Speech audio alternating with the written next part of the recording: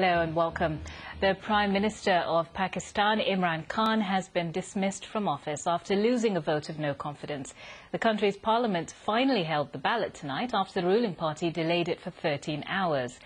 This is the moment the Speaker of the House announced the result.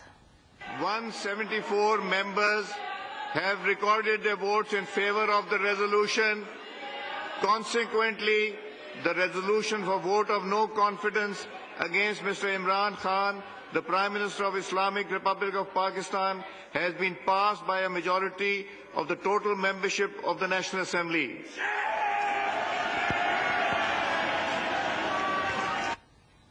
Our Pakistan correspondent, Sikandar Kamani, has been following events in Islamabad.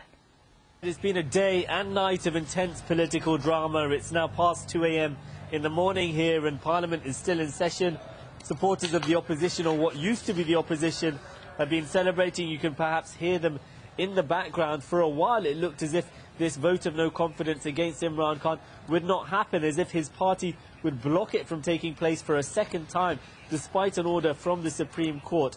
But instead, after a day of delays in Parliament, of meandering speeches by Imran Khan's allies, shortly before midnight, MPs from Imran Khan's party walked out of Parliament, and a new Speaker of the House said that the voting would start. And once it was clear that the voting was going to begin, well, the result was a foregone conclusion, and that's because a number of Imran Khan's political coalition allies, I should say, had already publicly deserted him, giving the opposition the majority in Parliament. They will now get to select and nominate their own candidate as Prime Minister. That will happen in the next day or two, really. But he will face real challenges in government, not least from Imran Khan, because Imran Khan is still insisting that he's the victim of an international conspiracy orchestrated by the United States in conjunction with his domestic political opponents because of his foreign policy decisions, including a recent trip to Russia.